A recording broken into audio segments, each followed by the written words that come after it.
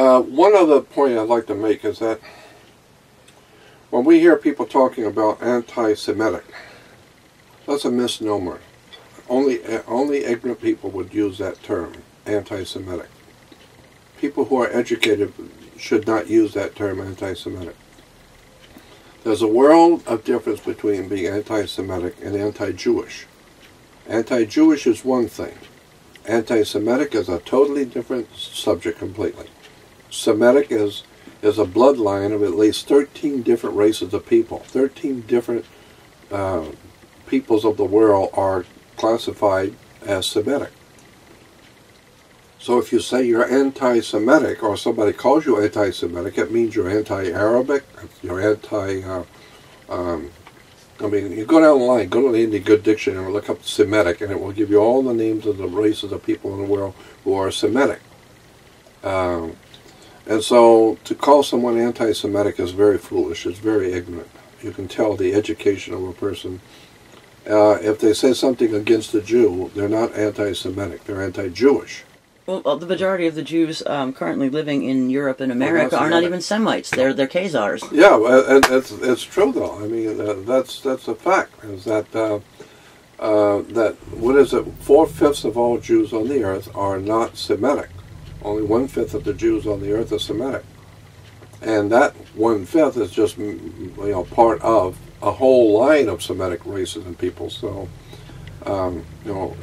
Henry Kissinger does not look Arabic to me. He does not look like...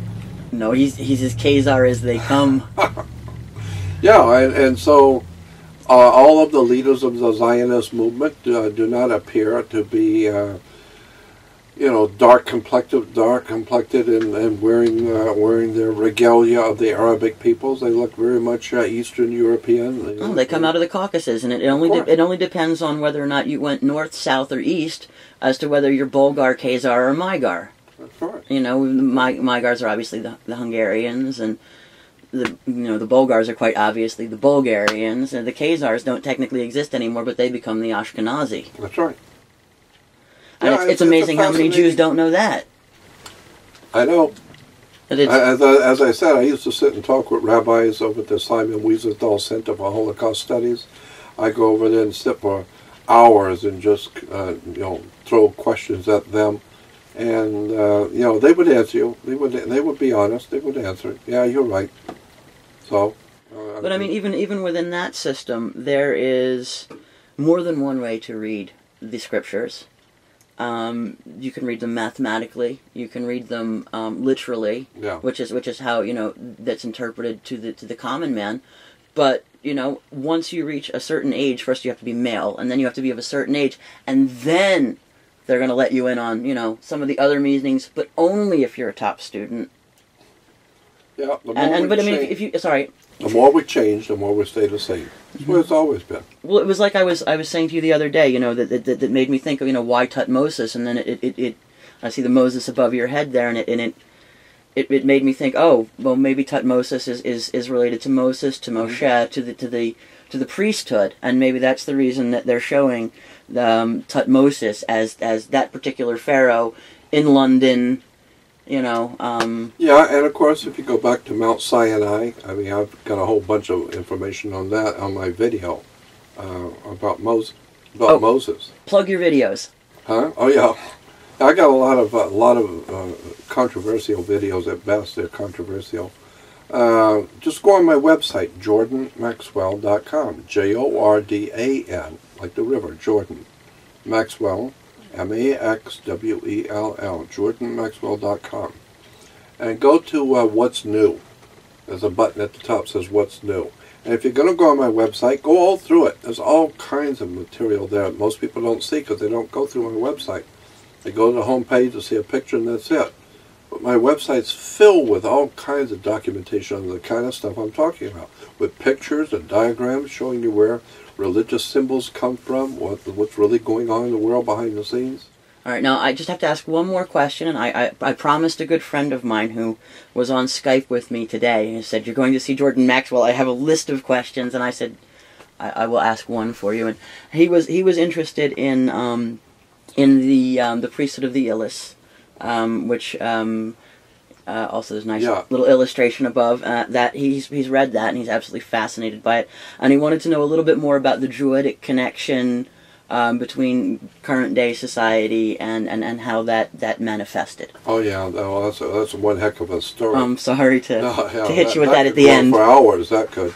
I would suggest to you, anyone interested in that whole Druidic story, and like I've said, the Druids were a very powerful priesthood in Europe, all over Europe, for even before the Roman Empire existed, and they still are today, governing Europe. It's a Druidic system, the Druids. We today in America think of Druids as a little cult, a little group. No. We're talking about the British government at the very top. We're talking about the French and German government at the very top. Is a Druid system. The words and terms and symbols are all Druidic.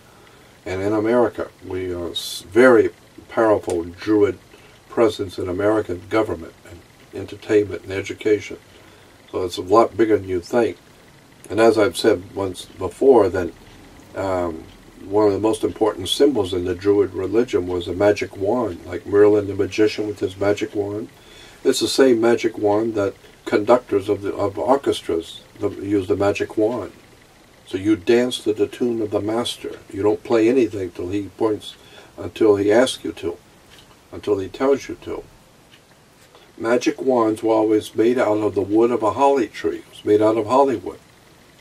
And that's the name of the tune. Hollywood is a Druidic establishment. And we're not that far from the Hollywood sign here in very close in L.A. Yep, I've been here for over 50 years now.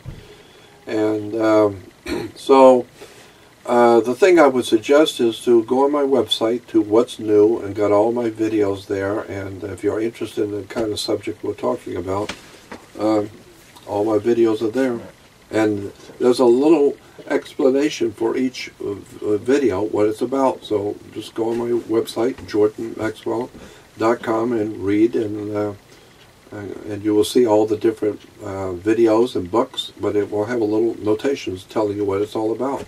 And I really cannot recommend enough to all our listeners here all of his videos and books. The basic slideshow presentation, great place to start if you're looking for some basic information, you want to get a little deeper into it. Dawn of a New Day, really interesting information on sun symbolism, on communism, and how these things are all connected. I really suggest that all of the listeners out there who are interested in educating themselves have a look at this man's website, buy some of his materials, get some of these films, watch them, read some of these books, because it's a life changer, folks. Thank you so much, Jordan. Well, thank you for allowing me to be with you.